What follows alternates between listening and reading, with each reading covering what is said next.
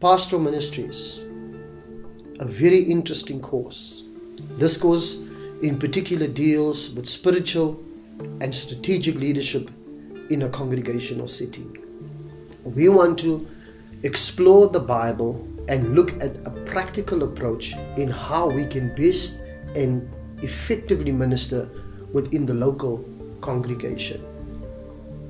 A pastor's work is one of the most demanding jobs that you can find.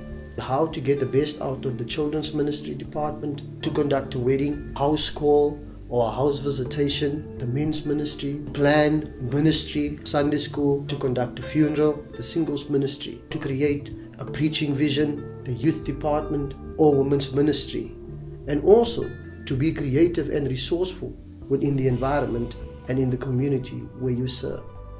It is my prayer that this course will expose you to the various themes that we've set out and that we've outlined in order to assist you to be all that God has called you to be. Some of you might not serve in a senior leadership position within the local church, but you might form part of a pastoral team.